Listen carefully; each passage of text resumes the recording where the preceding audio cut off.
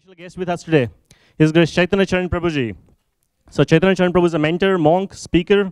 He is also a spiritual teacher for nearly 25 years in Bhakti Yoga tradition through its modern day expressions such as ISKCON.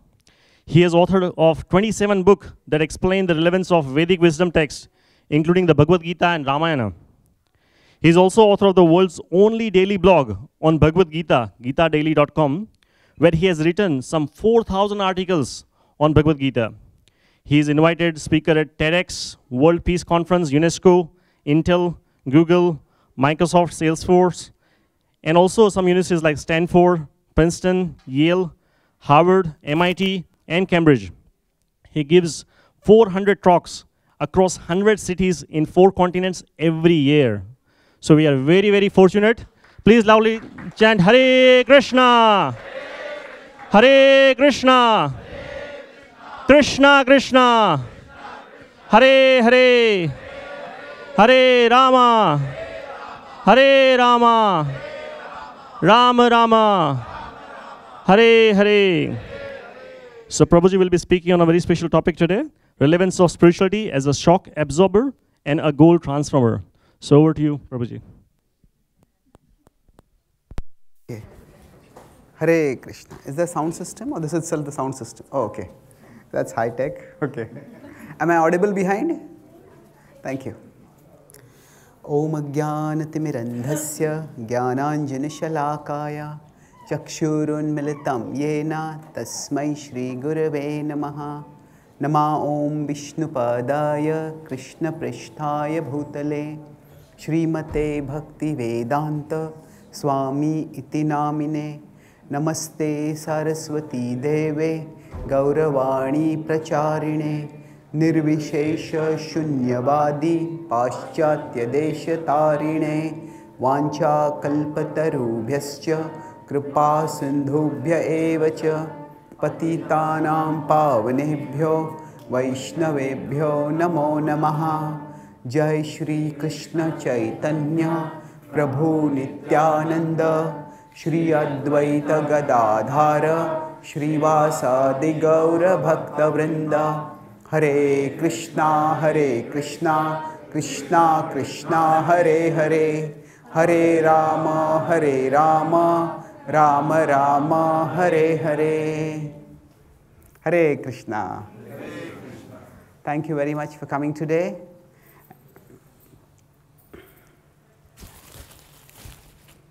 Hare Krishna.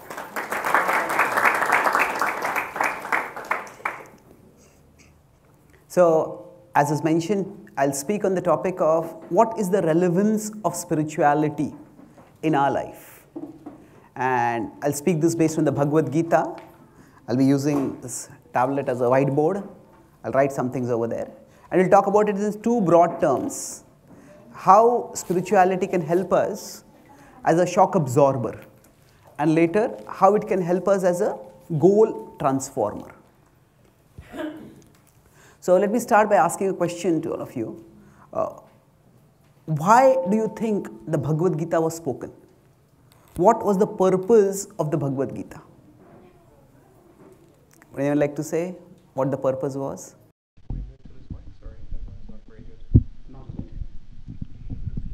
Okay. Would anyone like to say what do you think was the purpose of the Bhagavad Gita? Or is the purpose of the Bhagavad Gita? Yes, please. Yes, to help Arjuna, who was in a very difficult position. Thank you. That's true. Any other purposes?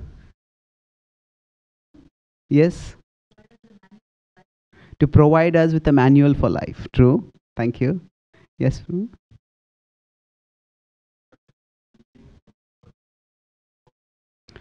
Sorry, to instruct human beings? About the ultimate goal of life. Yes. Thank you. True. Yes? To connect us to our consciousness. Nicely put. True. Thank you. One more answer, anyone? Yes, please. To summarize Vedic literature. Yes. It's very vast and Arjuna needed a crash course. So, okay, true. So, let's begin. All the answers that you give are true, and I'll try to integrate them in the analysis that I will do now. If we look at the Bhagavad Gita itself, it is spoken to a person who was in great anguish. Arjuna at the start of the Gita was reduced to tears. Tam tatha krupaya vishtam ashrupurna kulekshanam. Oh, his eyes were overflowing with tears. Now, to contemplate the gravitas of the situation, Arjuna is a trained warrior. And one of the key elements of the training for warriors is to not show pain or weakness. Because weakness will be exploited by the opponents. And one of the greatest signs of weakness, especially in the battlefield setting, is tears. So we can just imagine how much anguish Arjuna must have been in, that he was reduced to tears. It's like normally when a fire comes, a fire occurs, people may start panicking, may start run here, then you screaming. But if there is a fire comes and a firefighter start panicking and screaming, that it means it must be a really devastatingly alarming situation. So what was it that agonized, that anguished Arjuna so much? Now, some people say that actually Arjuna just developed cold feet. And then, he just becomes scared of fighting. Well, nothing could be further from the truth. Because in the first chapter of the Gita, when Arjuna expresses his reservations against fighting,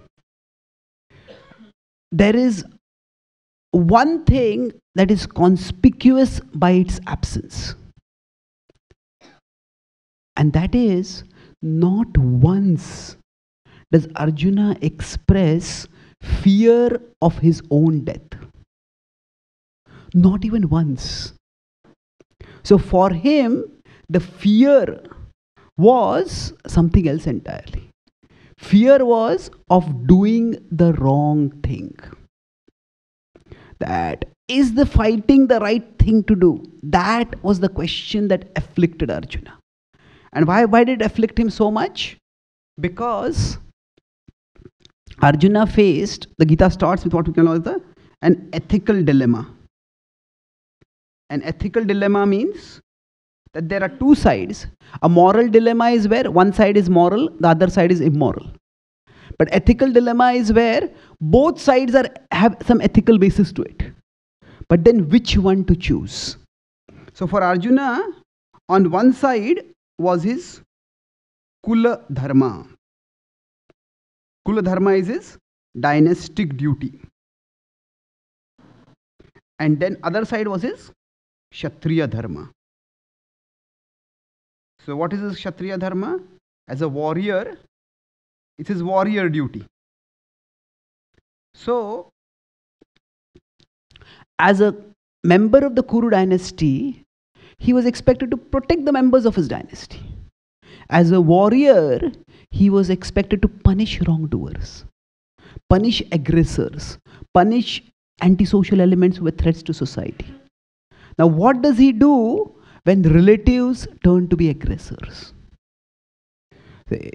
To get a closer understanding of the situation, that suppose is a very respected, fearless police officer who has apprehended very dangerous and elusive criminals. And that police officer is told now that there is this one criminal in this area, so deadly, you catch him, if you can't catch him, shoot him. And then he gets over there with great industry and fearlessness and is about to arrest that criminal. That criminal gets the wind of it and starts running away. While running, he slips and falls. And then he turns over. And when he turns over, he has his gun raised to shoot. And notices that criminal is actually his own long-lost brother. Now, what does he do? Should he do his police duty and shoot? Or should he do his brother's duty and let his brother go?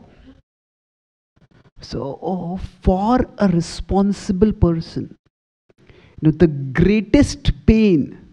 See, there are different kinds of people who have different kinds of pains. For a child, breaking a toy is the greatest pain. For a person who is very money-minded, losing maybe stock market crash is the greatest pain. For a responsible person, the thought that my action may cause harm to someone instead of benefiting someone, that causes the greatest pain.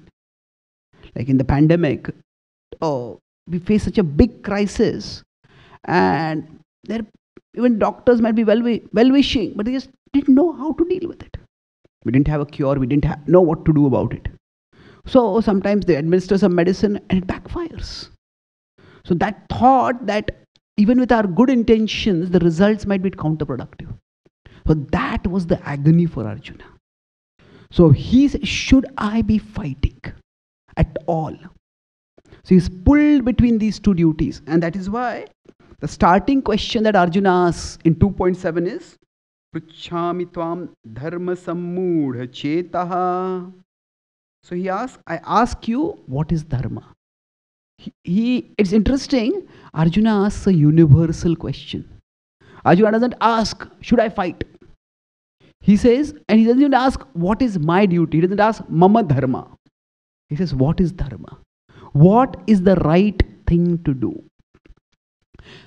Generally speaking, we all may sometimes get backed into a corner where whatever we do seems to only increase the problems. And when that happens, we may get a fundamental question. Is it even, why am I here? What am I meant to do? What is worth doing? Is life even worth living? There's one philosopher, he's Alberto Camus, he said that the biggest philosophical question, he said, life is full of distress. Therefore, the biggest philosophical question is whether to commit suicide today or tomorrow. There's another philosopher, Sartre, he said that actually, if you really think about all the problems in life, every time you pass by a 4th-story window, you will have an existential crisis. Should I jump out of it or stay on the floor? Why? Because sometimes we feel, what is even the point of living? Many of us may not get to that point. And if you don't get to that point, well, in one sense we are fortunate. But in another sense, it is at that point we start asking, what really counts in life? And so Arjuna experiences a great shock. It's a shock to his system. He's been trained to fight. He's been trained to protect his family and his citizens. And now his training is pulling him in 2 different directions. And what is he supposed to do? And it is that question that agonizes him. And then how does Krishna address the question? Krishna addresses it in a very significant way. See, many people nowadays practice spirituality. Or at least they say that they like to practice spirituality. And their idea of spirituality is something that makes me feel calm, makes me feel peaceful. Oh, I heard that music. It was so calming. I went to that beach. I was looking out at the ocean. I felt so calm. It was such a spiritual experience. So we often think of spirituality as anything that is centered on calming our emotions. While that is true, spirituality does calm our emotions. But spirituality is much, much more. Spirituality is about challenging our conceptions. What is really important in life? What really counts? Without that, our emotions may become calm for some time. I may look at the beach, I look at the ocean, I look at the mountain, I hear some music, I feel some calm. And after that, as soon as I turn back to my phone, and I see this person, how dare this person do like this? And all the anger comes back again. Isn't it? So, it is that agitation is inevitable to some extent. So, we need to challenge our conceptions. And the Gita starts not by answering Arjuna's question about, okay, what is the right thing to do? He answers by saying that before we can decide activity, we need to decide activity. The foundation for that is identity. Identity has to be understood before activity can be decided. And the Gita talks about how we have multiple levels of identities. So we can say that we have many functional identities. Functional identities means that according to our function, we may have many identities. Say, for example, some of us may be a parent, some of us may be a engineer or some professional. We may be say now a Kiwi citizen.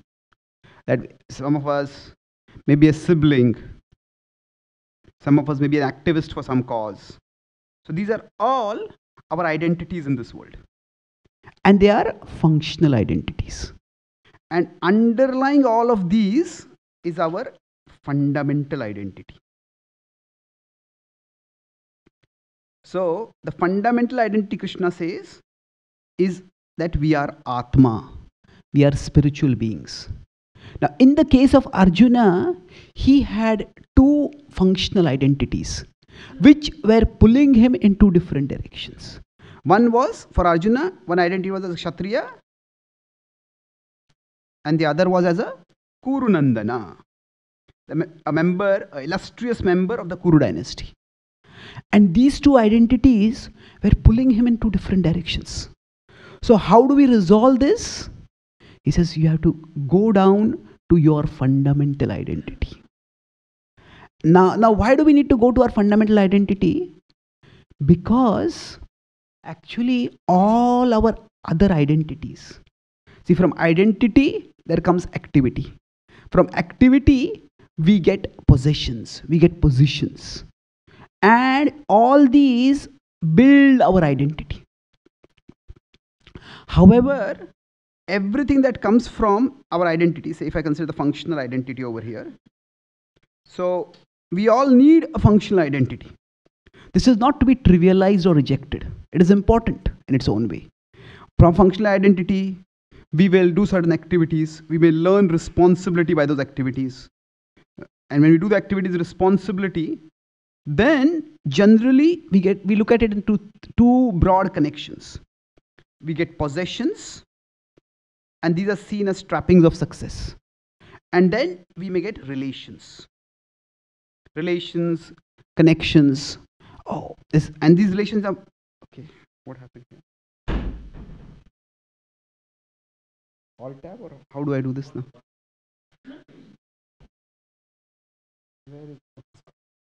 Okay, sorry. So here we may get, generally in relationships, we get certain positions. Oh, I'm a powerful person, I'm a wealthy person, I'm a respected person, like that. So now the problem with the world is that all of this, so not the Atma, but everything below that, it's all perishable. None of this will last. Any of this can be taken away from us. And when it is taken away from us, it can be very jolting. Somebody may be a doctor or a surgeon, and suppose they have an accident in which their hand gets permanently damaged. Then who are they? One of my friends in California has done his PhD in the post-celebrity lives of sports players, especially basketball players. Now, sports is one of the areas in which fame can come in a stupendous way. But the longevity is remarkably low. In most other careers, people get going by the time they come to 35, 40, 45, then they start rising up.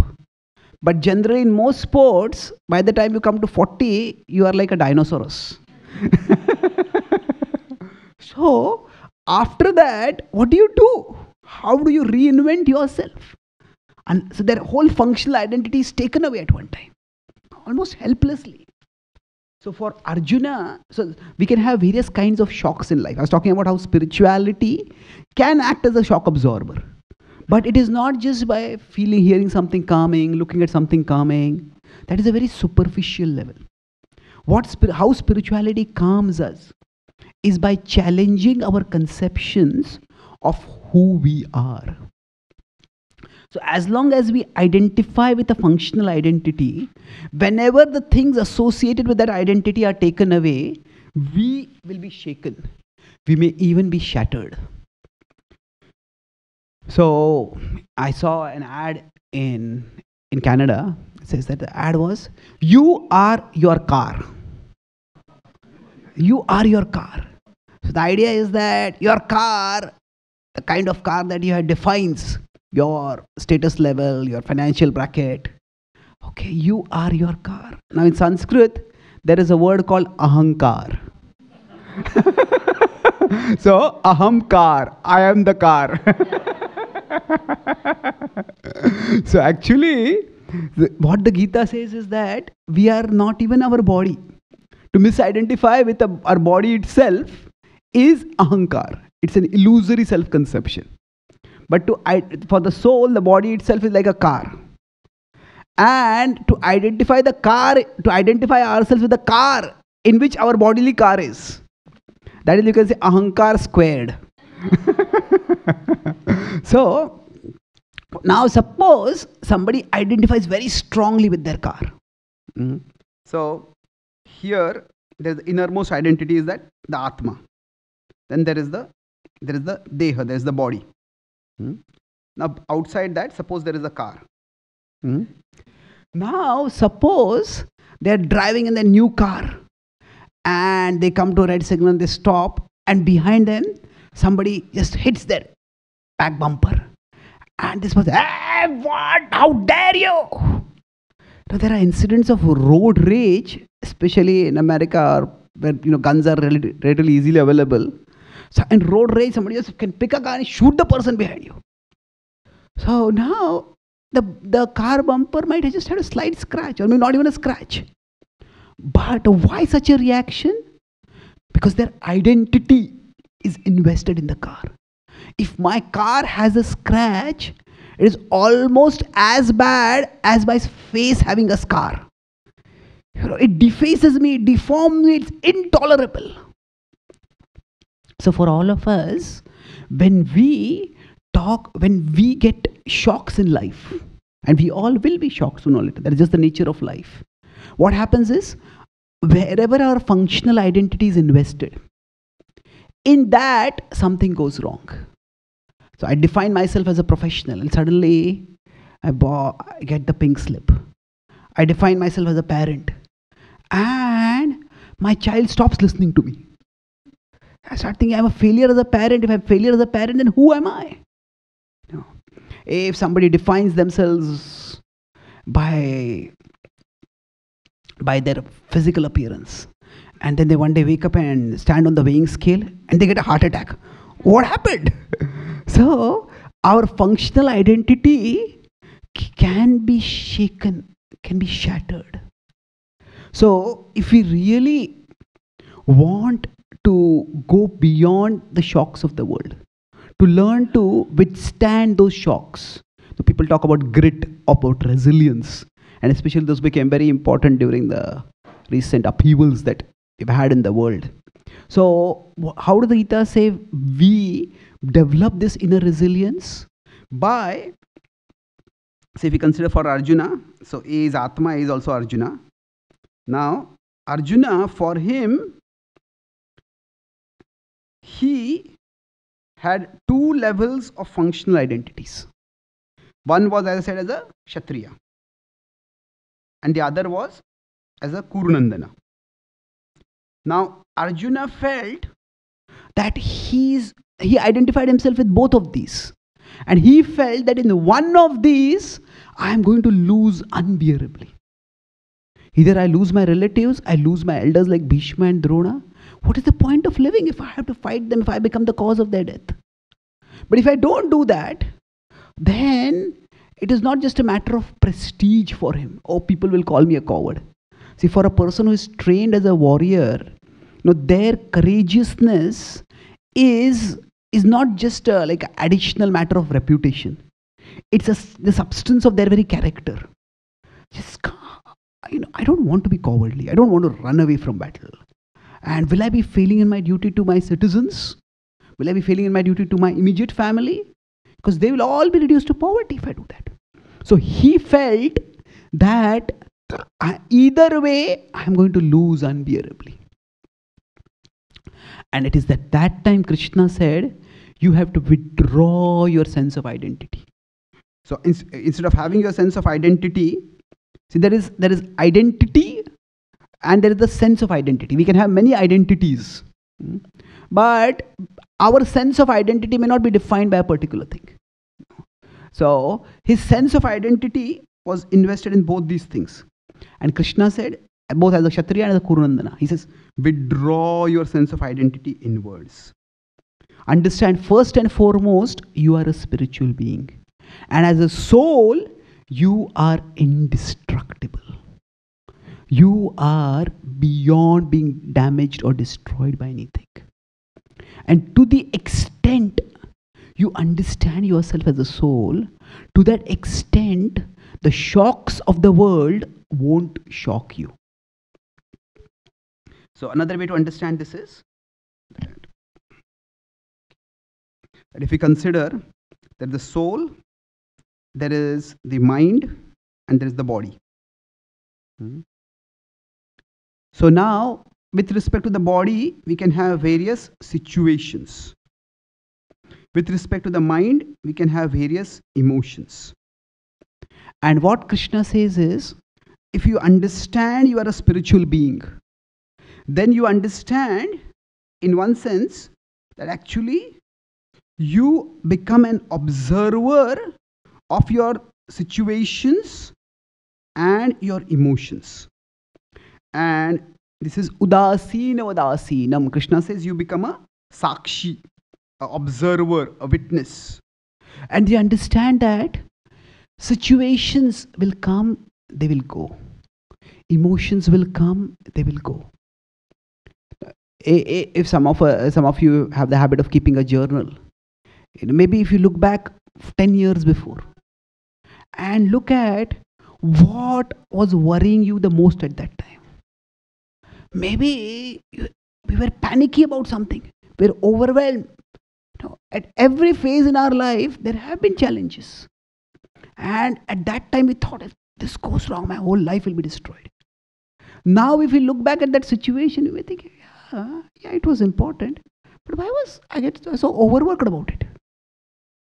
Because what happened is now we have the benefit of distance. But at that time, we were in that situation. So Krishna says that situations will come and go. Tams titikshasva bharata. He says to talk matra sparshastu kaunteya sheet ushna sukha dukkadaha. So sheet ushna refers to situations. At the physical level, things will change. And sukha dukkha, it refers to emotions. They will also come and go. He says, you are unaffected by them. You are above them. And that is how you can withstand them. You can tolerate them. You can survive them.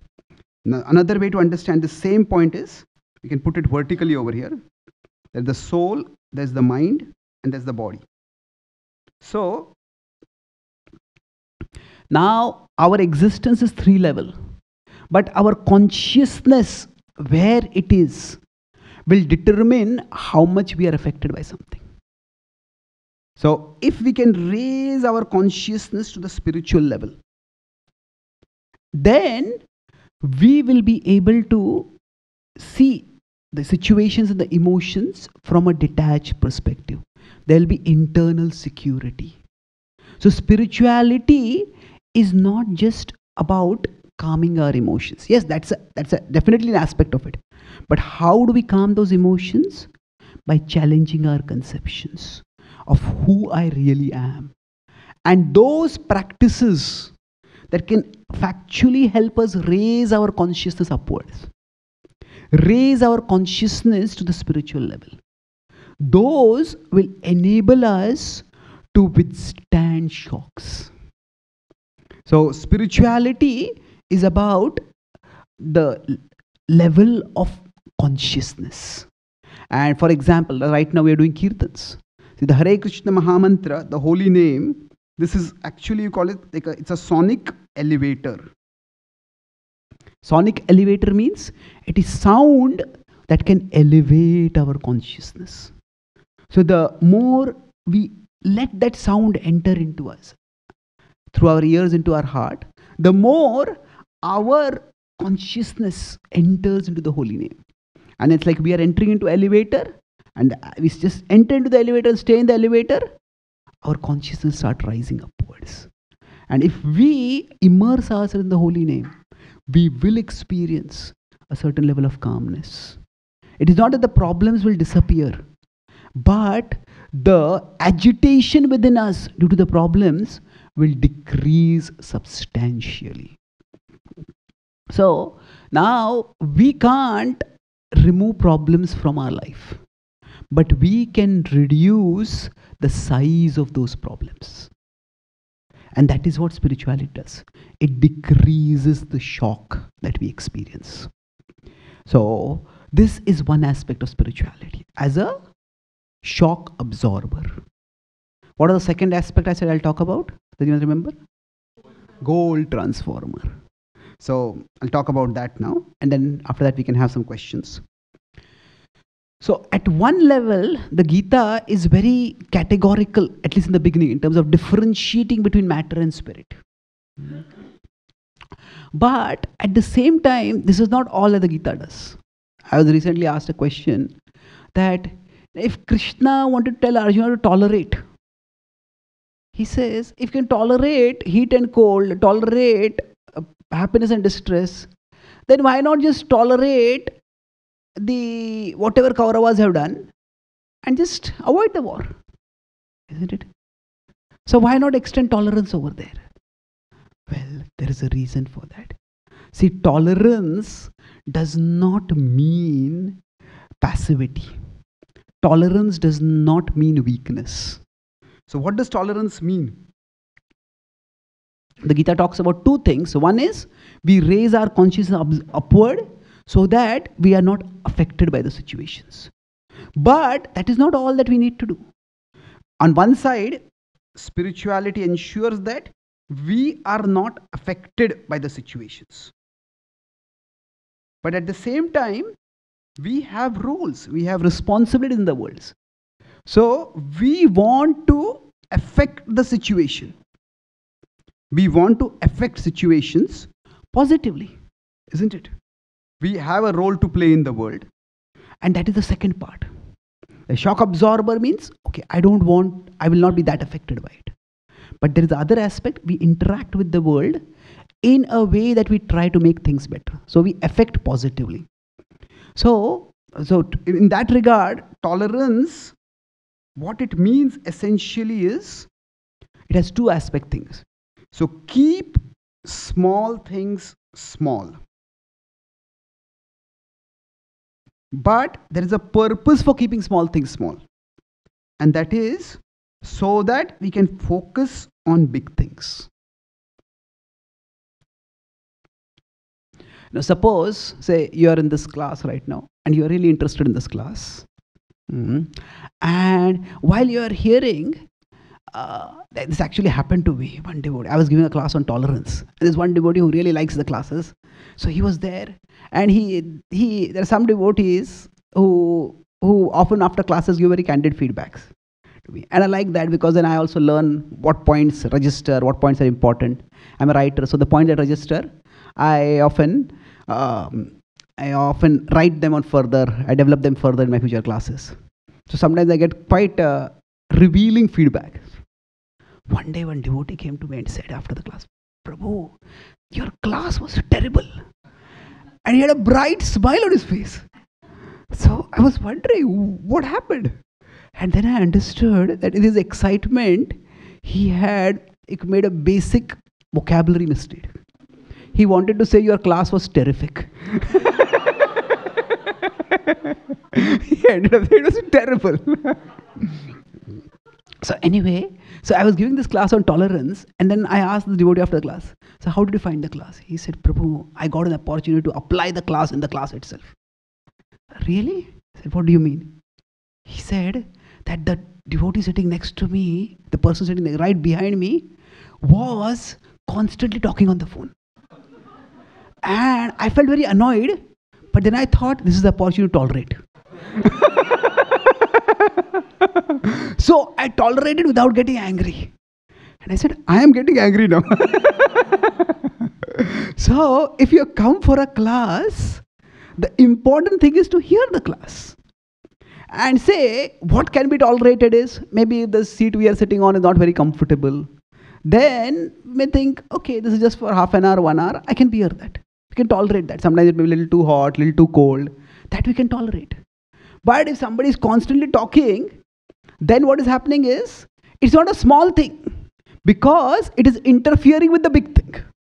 The big thing here is to hear and understand. So, tolerance it becomes passivity if we let ourselves be blocked from doing the big things in our life. That is not what tolerance is about. Tolerance is keep small things small so that we can focus on big things. And our mind does have a tendency to make small things big. One of my friends practices family law in Canada. The family law is just a polite way of saying, basically they deal with divorce. So he told me that sometimes the kind of people who come for divorce, there is this whole principle of no fault divorce now.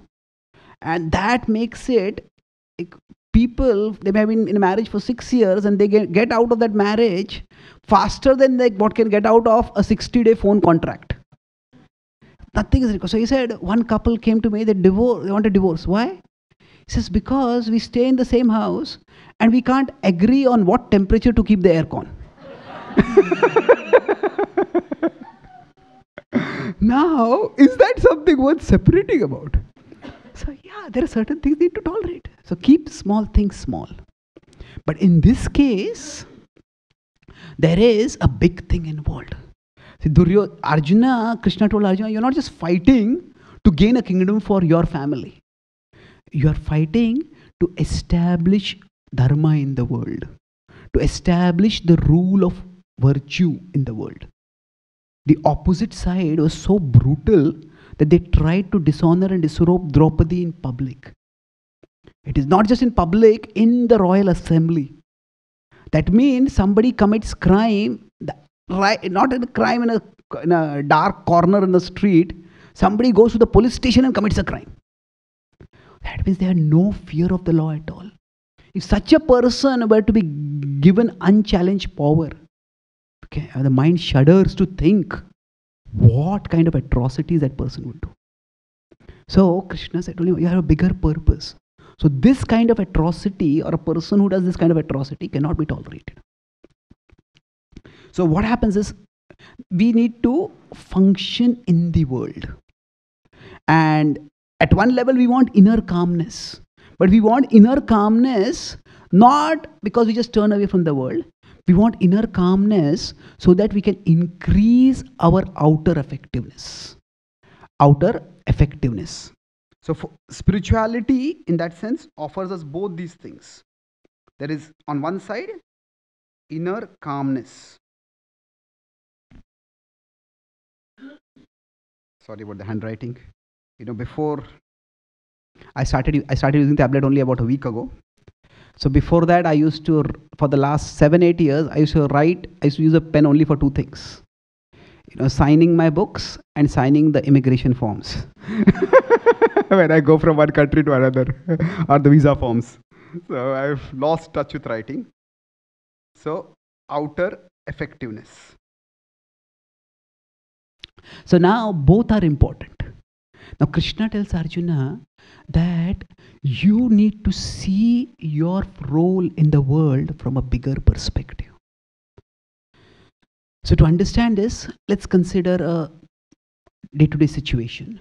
And I'll talk about this in terms of one framework that the Gita gives. Suppose there is a school where 3 classrooms are there next to each other. And in all 3 classrooms, teachers are teaching students. And we go and ask the first teacher, what are you doing? And the teacher has such a vexed, resentful look on the face. He says, I am struggling to teach these dumb kids this dumb subject. And then we go to the next teacher. We ask, what are you doing? And they say, I am struggling to earn my livelihood. Then we go to the third teacher. We ask, what are you doing? The teacher says, I am striving to shape the minds and characters of those who will shape the future of the world. Now, all 3 are doing the same activity, but their mentality is different. Their action is the same, but their vision is very different. So now, who do you think will be most inspired to do their work? Third one, isn't it? So the Gita says that these 3 visions, they occur according to 3 modes. Sattva, Rajas, what is the third one? Tamas. So goodness, passion and ignorance.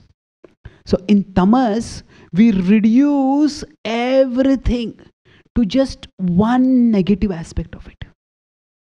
Like that is how biases and prejudices come. Then we reduce an entire community to just one particular negative quality. These people are so selfish. These people are so arrogant.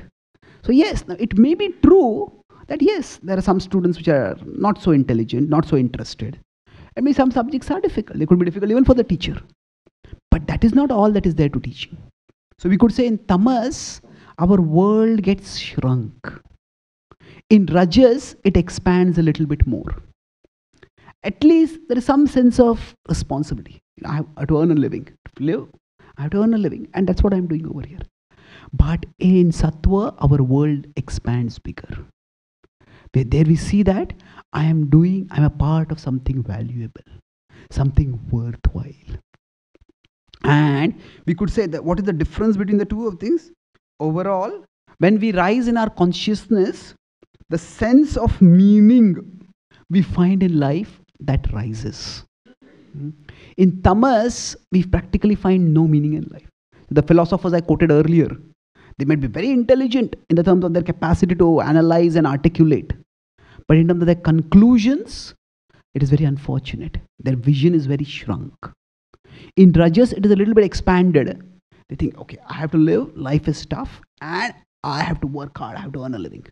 And I have to take care of myself, I have to take care of my family, and I'll do some work for that. But in sattva, we see a bigger picture. Now, of course, beyond sattva is what is called as Shuddha Sattva, where we see ourselves as not just fragmented beings, not just in small individuals lost in a big bad world, struggling to make a difference. We see that each one of us is a precious part of the Supreme Soul. So we are Atma. That is one identity that Krishna talks about. But he says the Atma is a part of the Paramatma, of the Supreme Soul. And Mamayevamsho Jiva Loke.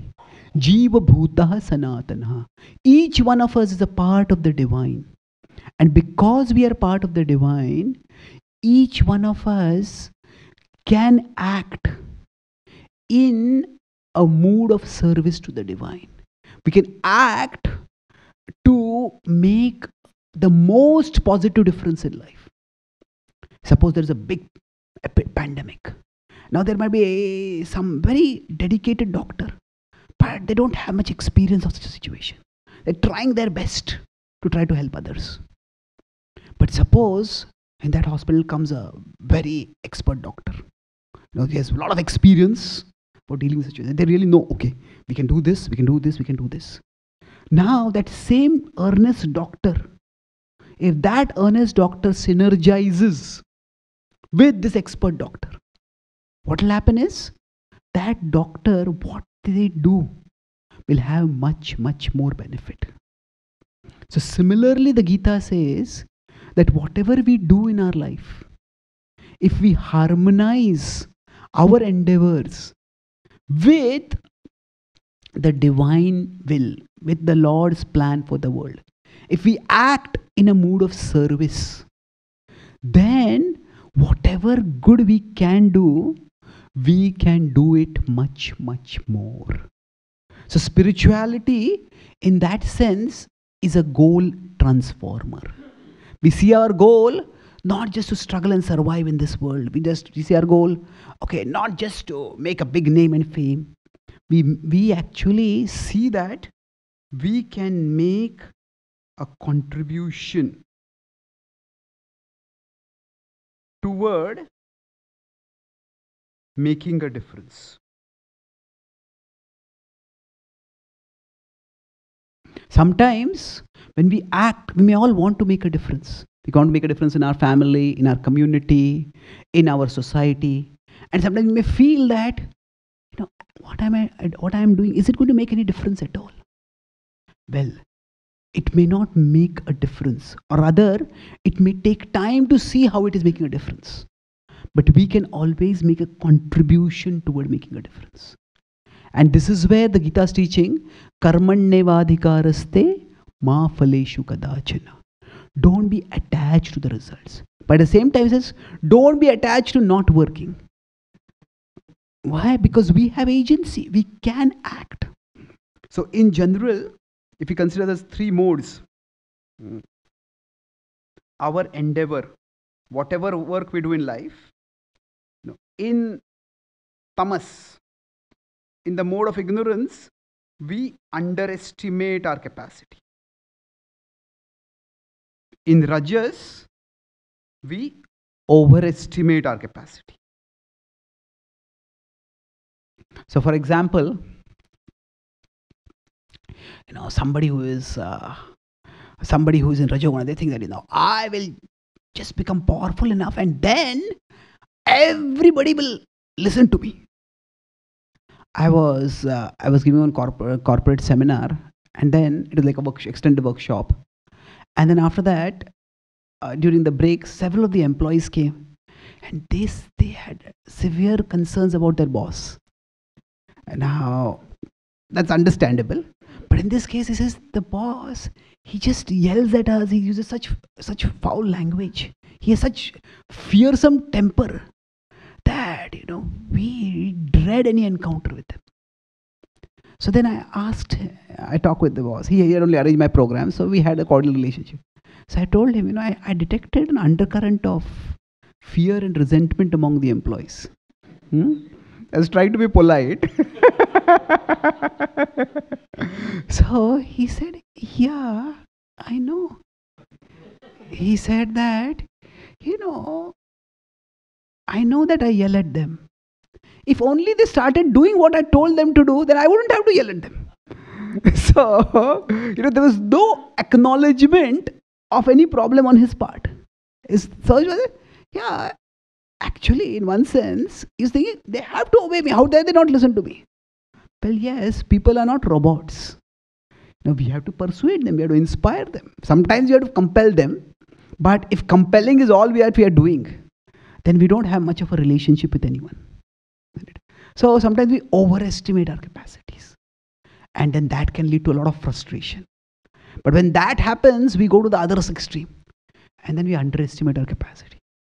We think, no one listens to me. No one cares for me. Why should I even try? Why should I do anything at all? And that is actually a toxic mentality. Because If we don't do anything, it is not that we are not doing anything. If we don't do anything, we let things around us go worse and worse. So we need to realistically, okay, now I'm overestimating my capacity to move this tablet. What happened? Okay, yeah. So we need to estimate our capacity properly. Estimate accurately. And this is where I'll conclude with one last point, that when we act in a mood of service. Now, what does service mean? A service attitude can mean many things. It means we can come to a temple and do some seva. We chant the holy name. We do some puja. We come to satsang. All these are part of bhakti. But service attitude has a very practical meaning. Service attitude means that two things it has. First is that we accept our limitations. If we understand that my role is as a part, I am not the whole. So we talk about how we are all parts of God. So when we are in Rajoguna, we think I am the whole. I should be able to do everything. And then even in Tamoguna, we think I am nothing. I am no one. But if we are parts, then we have a part. We are not the whole. So we need to accept our limitations. And then second is we act resourcefully within our limitations. So this understanding of service attitude, we accept our limitations. Say for example, if we are parents, then when our kids come to teenage, it's like many parents, or not many, almost every parent starts wondering, what happened to my sweet little child? Who is this sullen, uncommunicative person who is replaced by child? Where is that person gone? So what happens is sometimes our kids just don't listen to us. And then we may either get very angry or we may start feeling very guilty. What did I feel as a parent? It's not like that. They're just going through a phase. It's a phase which is a difficult phase for them. They are trying to discover their functional identity. See, at that time, see, the parents, when the children are very small, in one sense, they have a lot of control. Oh, you cannot go out of the house beyond this time. You have to come back at this time. Otherwise, I'll ground you. I'll take away your privileges. So many things can be done. But as they start growing older, the parents' capacity to control decreases. Now, if we have a service attitude, then we accept that now I cannot control my child the way I control him. He was a small child. But that doesn't mean that I can't do anything at all. We accept our limitations, but we act within those limitations. As they grow older, I think this was Mark Twain, he said, when I was 17, my father was a fool. Now I am 25 and I am amazed how much the old guy has learned in the last 8 years. So it's not so much that the father learned as the child grew up. The perspective changes. So sometimes if we have a service attitude in different relationships and different situations, going back to the point of functional identity, sometimes in our functional identity, our role may change. Our influence may change. So service attitude means we accept our limitations. But that doesn't mean I only accept my limitations and I give up. We act resourcefully within our limitations. Okay, earlier I could do this much, but now I can do this much. And I will definitely do this much. This is what I can do. And so we see how do we accept our limitations? By understanding that whatever be the circumstantial cause for these limitations, ultimately it's happening under Krishna's plan. So I see my limitation not just as another person's rebelliousness, or not just as some colleague backstabbed me in my office and that's why I lost this prospect. Those causes may be there and they may need to be addressed. But we see beyond them. The limitation that has come in my life, it is ultimately within the plan of Krishna.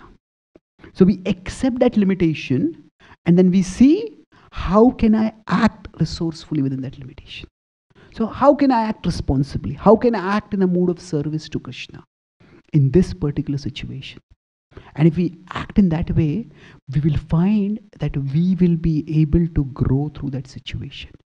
We will be able to learn and grow, and we will be effective even within that situation. So bringing this to Arjuna's particular situation, now Arjuna had fought many wars, but he had fought wars in the past against people who were demoniac. He had fought against the same army at one level just a few months ago. When was that? At Virat. But there he had no intention of killing anyone. He just wanted to teach a lesson to them. At that time, a part of it was still hopeful that maybe we can avoid this war and things can be settled amicably. But now the stakes were drastically higher. One side was not going to be returning from that battlefield alive. So what Krishna's implication for Arjuna was, accept your limitations. That you cannot change the way other people act. You cannot change the fact that Duryodhana obstinately rejected all peace proposals. You cannot change the fact that Bhishma and Drona have decided to, because of circumstantial obligations, to support Duryodhana. You accept those limitations. But within that, you act resourcefully.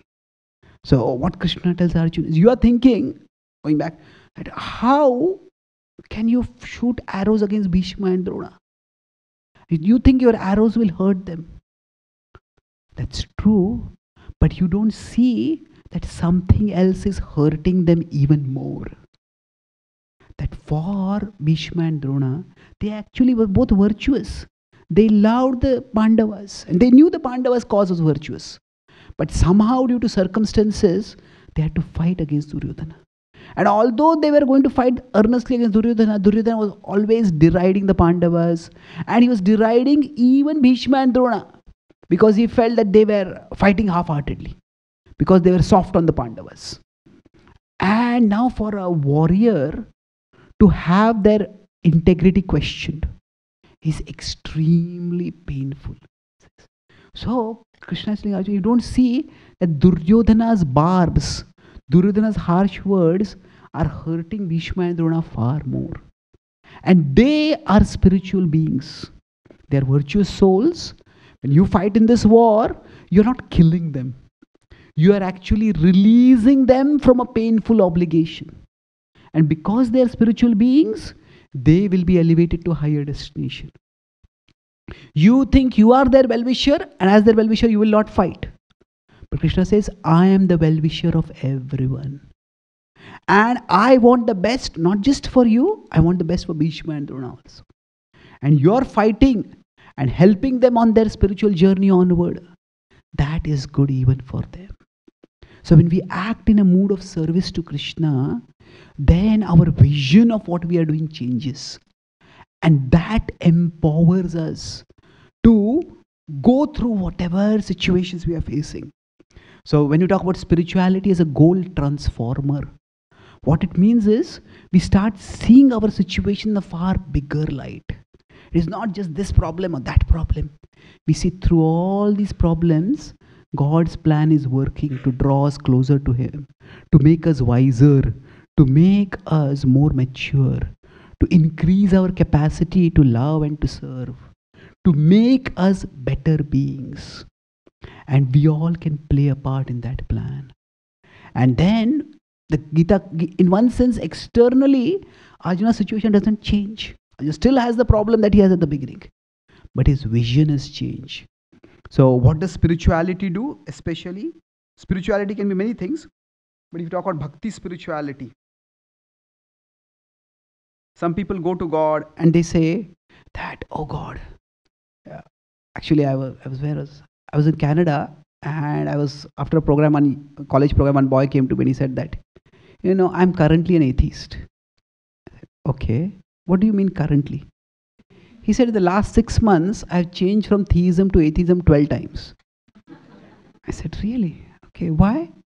He said, every time I pray to God, if my prayer is fulfilled, I become a theist. If a prayer is not fulfilled, I become an atheist. Well, I said that the existence of God does not depend on the fulfillment or non-fulfillment of your prayer. If He exists, He exists. If He doesn't exist, He doesn't exist. So what happens is some people have this vision or this conception that God should be the remover of our problems. Now, of course, sometimes God can do that. But the nature of the world is that if that is not going to work, people have free will. We have free will. And people will make a mess of things sometimes. We will make a mess of things sometimes. So if we expect God to remove our problems, we are setting ourselves up with an unrealistic expectation. He can do that. But what God does is, He is the provider of a purpose that can power us through the toughest problems. That can power us through all problems. Matchittaha sarvadurgani mat prasadat tarishyasi. Krishna says in 1858, if you become conscious of me, you will pass over all obstacles by my grace. So, if we practice spirituality and raise our consciousness, connect our consciousness with Krishna through bhakti, then we will see that the problem is there. And sometimes the problem will go away, sometimes the problem will stay. But that problem is an opportunity for us to grow. And when we see that higher purpose, see, if we are stuck with our functional identity, if I think my purpose is to be a surgeon, and my hand is cut and I can't be a surgeon, then people may say that think positive. But if my functional identity is my essential identity, if my whole life was centered on being a doctor, surgeon, and my hand is lost, there is no way I can think of it positively. It's the end of my life. But when we understand our fundamental identity, then we can always find some way ahead. We can say that the very fact that we are alive means God is not done with us. God has something for us to do. Krishna has a plan and a purpose for us. So we focus on that purpose. Krishna, in this situation, how can I serve you? That is the conclusion of Arjuna in the Bhagavad Gita. Karishye vachanam tava. I will do your will. And if we can also gain that determination, Krishna, how can I serve you? I want to do your will. Please guide me what I can do. We'll find that no matter how big the difficulty that is there in our life, we will be able to find a way ahead. We'll find a bigger goal to pursue and we'll power through those problems. Arjuna had put aside his bow at the start of the Gita in dejection, but he picked up that bow in determination at the end of the Gita. Arjuna's bow represents our confidence, our conviction, our determination. Life's problems and adversities can make us disheartened. We'll just lose our will to strive, to do anything.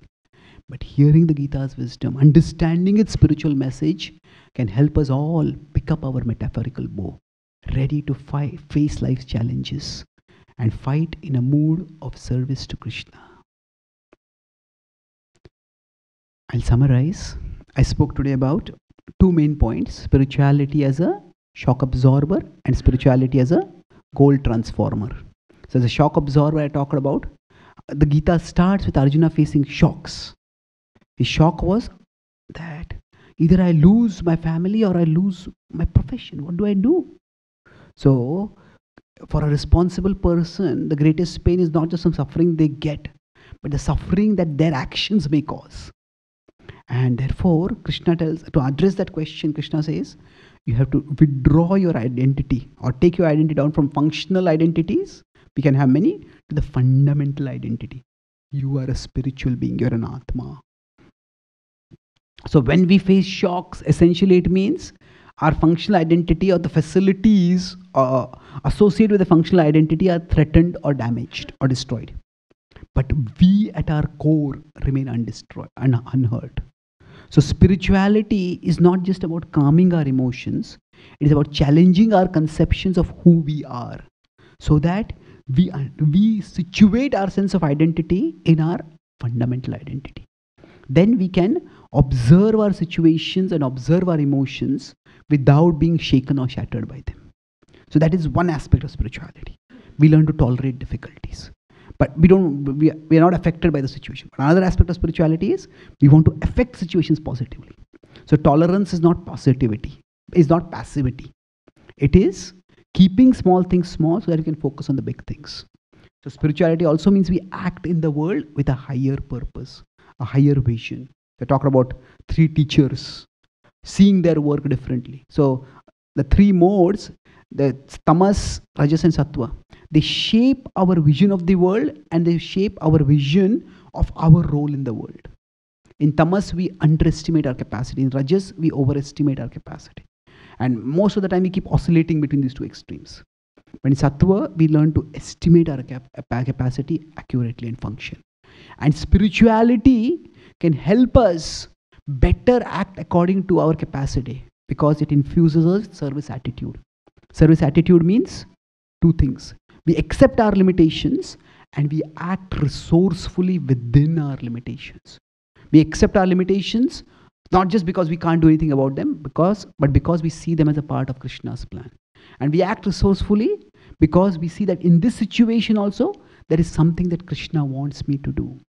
So Arjuna saw that he couldn't change who was fighting on the opposite side and the fact that they were fighting, but he could fight with a higher purpose. And that way he would do good for the world by neutralizing Duryodhana, and he would elevate Bhishma and Drona to a higher destination. So for all of us, if we expect Krishna to remove problems in our life, he may or he may not. We'll set ourselves up for disappointment. But instead, we seek from Krishna a purpose that can power us through our problems. And that purpose we can progress towards, we can intuit by praying, Krishna, how can I serve you in this situation? And that attitude, that service attitude, can rejuvenate us with determination to face life's challenges, just as it rejuvenated Arjuna. Thank you very much. Hare Krishna.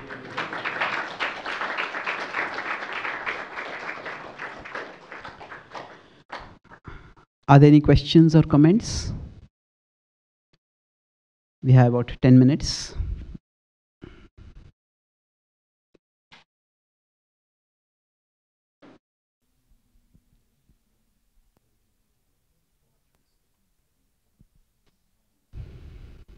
Yes, please. Yeah. Hare Krishna.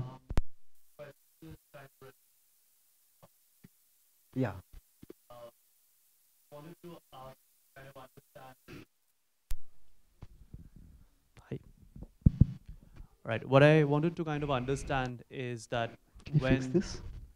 Can you fix this? Okay, please continue. Sorry. Sure. When let's say that we are, all right, when we are doing our part, Sorry, yeah. or when we are actually, remembering the Lord and praying Him, He grants our wishes, or when sometimes He might relieve us of our pain. But there are situations which are called act of God, like a tsunami or a tornado. I mean, that's something which is beyond a man's control. Would you say that that is God's free will? He's acting, that all those things that happen, would you say that's a part of His free will? Okay, that's a good question. And it's a question which will require one more class to answer. I'll try to answer briefly. See, God is the supreme controller, but not the sole controller. That means He has given everyone free will. And people act according to free will.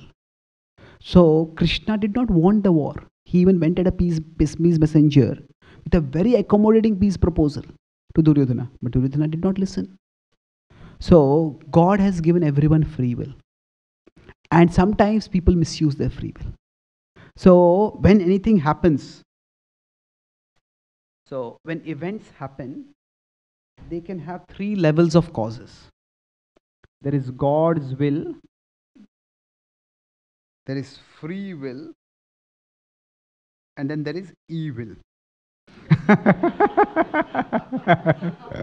So, evil, what does it mean? Evil is basically reaction to misuse of free will, or you can say past misuse of free will. So, for example, say like we're just going along the road and suddenly a storm comes. We can say, okay, that's God's will. Okay, we could look at it that way. But God acts in this world. He doesn't act directly. It is not a Krishna doesn't favor anyone. He's neutral. He's not partial towards anyone. He's not averse towards anyone. So God's will is the broad rubric within which everything happens. But most of the things that happen in the world, bhutanam yanmitha kali, it is because of mutual interactions, often acrimonious interactions. So when, suppose we commit a mistake, let's take an example, say suppose there's a flood coming and somebody who's supposed to warn about the flood coming, that person goes to sleep on the job. And then the flood spreads all over the city. Then is that God's will? Well, that's free will being misused over there. But there's another point that sometimes some people may misuse their free will, but they may not get any results. That's because of the principle of karma. Karma basically at one level means the correlation between action and reaction. The system that connects action with reaction. The law of karma we talk about. But the subtle point is that not every reaction to an action comes immediately. Some reactions may be delayed. So when we talk about evil, what it means is we see evil happening in the world. But when some evil happens to a particular person, we understand that that is a result of some negative karma done in the past. And it's coming delayed at present. So we can't hold God responsible for that.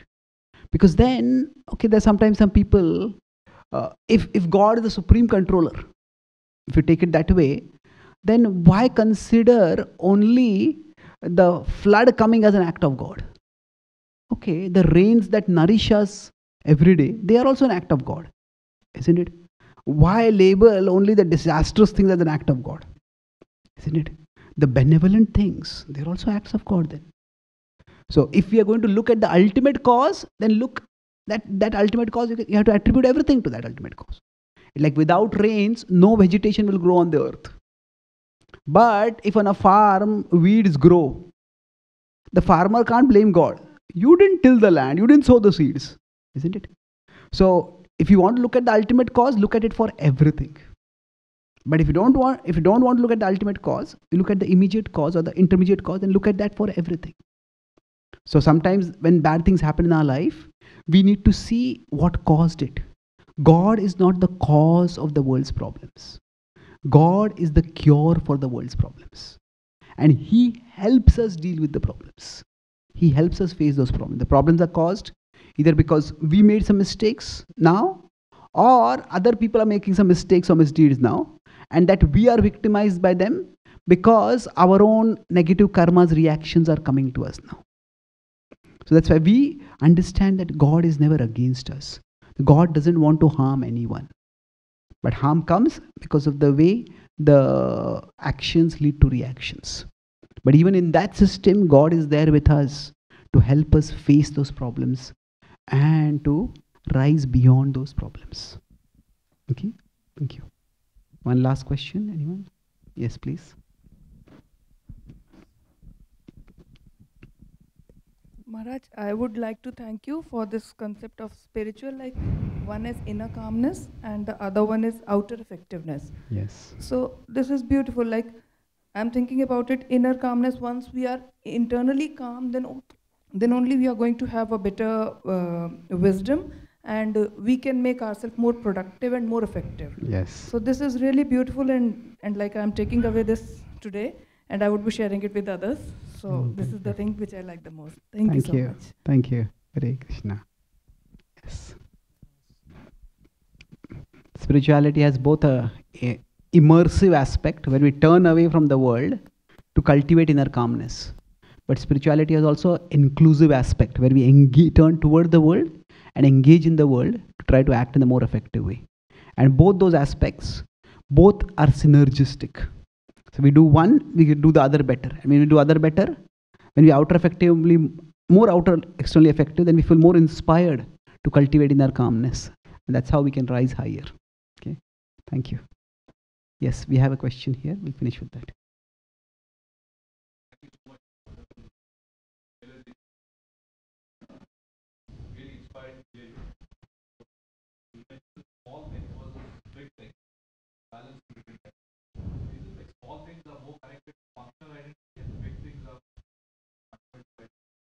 Okay, good question. So are the small things that are to be tolerated connected with the functional identity, and big things connected more with the fundamental identity? Yes, in the ultimate analysis, definitely so. At the same time, the practical level, sometimes even with respect to functional identity, there may be some things which are small and some things which are big. Say we are working in office and we like the job, we feel that we are contributing to the job. That job is more or less according to our nature, we feel it's our calling. And that job, maybe we have a couple of colleagues who are annoying, and maybe we have a boss who is a little bit demanding. Now, but if we have an opportunity to do something which we feel we are growing, we are learning, we are contributing, then that is a big thing for us. And then tolerating certain human behavior at that time, that would be a small thing. So, as parents, sometimes our children may be disobedient, but overall, if they are doing well in their lives, if they are doing well in their studies, they're growing up as responsible human beings, they are also developing their spirituality, then sometimes their insubordination is a small thing to be tolerated. But the big thing is that they are growing up to be good human beings. So it's even in our day-to-day life also, see this hierarchy understanding, which is less important, which is more important, that is required in every area of life. If you are going for a job, if we are going for an important meeting in office, and suddenly somebody just cuts the car across us, and we feel irritated, think, I'll teach you a lesson. And we start chasing that person, to catch that person, to give them a hearing. And then we spend half an hour going there, and we give them a hearing, but when we go to our meeting, our boss gives us a hearing. Isn't it? Maybe at that time we still tolerate it. That's a small thing. Maybe a meeting in office is a big thing. So that hierarchy understanding, that's where our intelligence comes into the picture. See, our mind is very emotional, while the intelligence is rational. So the mind, because it is very emotion driven, the nature of emotion is that it can distort perception. Not always, but quite often, emotion, it distorts perceptions by making small things appear very big. That's why reason we need to balance out. Okay, yeah, this is not that big. Let me tolerate it. Okay. So thank you very much. Srila Prabhupada ki jai. Gaur Bhakta Vrinda ki Itai Gaur Premanande. Hari Hari Bol. His Grace Chaitanya Charan Prabhu ki jai. So Srila Prabhupada, just a quick announcement, Srila Prabhupada said that study scripture scrutinizingly and explain it understand it from multiple perspectives. He said, write your realizations. So as I mentioned in the introduction, I have written about 27 books. So during the pandemic, I wrote 4 books on the Bhagavad Gita. Unfortunately, 3 of those, the shipping has not yet come. But I'll quickly tell about these books, and I have one over here. So there's one book on mindfulness, 365 reflections based on mindfulness. And the 365 articles with questions for reflection. Much of what I spoke today is from that book. There's 3 sections: nourish yourself, nourish your relationships, and nourish your devotion. So that book will probably come in a day or 2. If any of you would like to order that, and then there are 2 books which are a deeper study of the Gita. There's 365 articles, and there are these 2 which are about 100 articles. So relishing Bhagavad Gita is following the mood of Vishwanath Chakravarti Thakur's commentary on the Gita, and it has just the kind of diagrams I drawn over here in the class, about 80 diagrams to explain the concepts. It focuses on how the Gita is not just philosophy, but is actually Krishna's love for Arjuna, and ultimately divinity's love for all of humanity, expressed through the medium of philosophy. So if you want to see how the Gita can help you develop your personal faith and devotion and relationship with Krishna, then that book can be quite helpful. The other book is Bhagavad Gita Insights, which follows the mood of Baldev Vidyabhushan's commentary on the Gita. He's also another prominent commentator. It approaches the Gita from a rational perspective, where like the question, is everything that happens, is it God's will? If God's will is supreme, do we really have free will? If God does everything, then why are we responsible for our actions? What are the three modes? How do they actually function? So questions like these that may come when somebody reads the Gita, they are explained through another set of 100 articles. And this is a calendar, this 365 quotes inspired by the Bhagavad Gita. So like based on today's theme, we fall to temptation not because we are powerless, but because we are purposeless. So like each of these is inspired by a particular verse from Gita. So in the wrongdoing is not just the wrong that we do, it is also the right that we don't do. So this is if you Google these quotes, it'll take you to my website Gita Daily, where there's an article explaining each of these quotes. But even without that, the quote is self-explanatory. It's also a very non-intrusive way to introduce spirituality to friends, colleagues. If you give people books, they may not read them, but a quote, everybody can read one quote per day. And you can even keep this in your workplace or in your home, in your reception room, and then your friends, relatives, they come, they read a quote, it interests them, then that can spark a spiritual discussion. So we have a few calendars available. So if you want, you can have these, and I can sign them also if you want. And the other 3 books also, if you want, they are available. If you order all 4 books, there is a $10 discount also available. The books will come in a few days, and we'll give them to you. So thank you very much. Hare Krishna.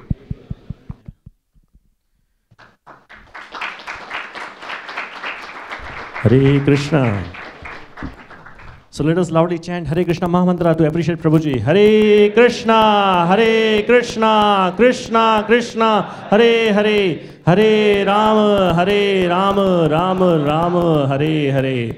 So as Prabhuji has mentioned about those books, if any of you are interested in those books, at the book table you can mention your interest, and once the book comes, we can contact you by cell phone or giving you a call or text so you can receive your books. The other few announcement I want to make is that we also have weekly regular programs on Saturday evenings. So if you like this kind of talks, then please also register your interest at the voice table there, and we can send you invitations for this kind of programs. Thank you very much. Hare Krishna. The Gita is a book which, it's nice to hear one-time classes, but if you study it systematically, especially if you have guided courses going on like they're going on over here, you'll learn much more. You'll learn how to apply it, and how it will actually become a resource for living more effectively. Okay, thank you. Hare Krishna. And we also have a kids program at the same time as well, where kids also learn value-based education. So if you have kids, please bring them as well. Hare Krishna.